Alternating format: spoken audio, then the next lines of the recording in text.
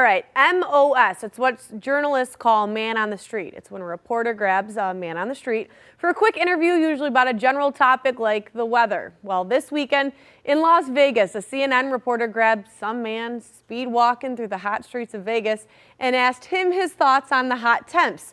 CNN had no idea that random speed walker, not a Las Vegas resident, but Pistons GM Troy Weaver. We're out here early trying to beat the heat, but it's par for the course. I mean, there's the heat here, rains different places, and thunderstorms. I mean, the weather patterns have changed.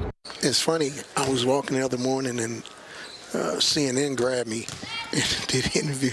So people think I'm a Las Vegas resident. It's the funniest thing. People text me, "You a Las Vegas resident now?" I said, no, they grabbed me. I was out walking in the morning. They question us about the heat, which you guys know better. So. Oh, yeah, it's hot, though. I love it. A cameo on CNN.